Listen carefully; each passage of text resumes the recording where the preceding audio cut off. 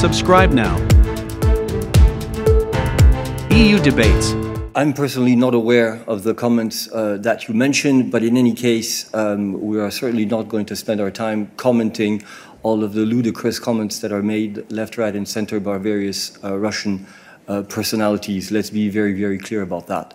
What is absolutely clear is that there is excellent coordination and cooperation within the European Union and between member states on all energy issues.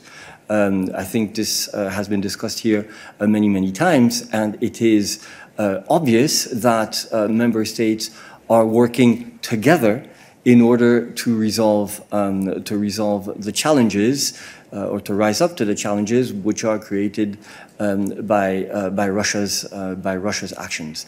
As to Russian manipulation in elections, well, I'm sure that we all know that we have had elements of that in the past, but we're certainly not going to start commenting individual comments or events in that context.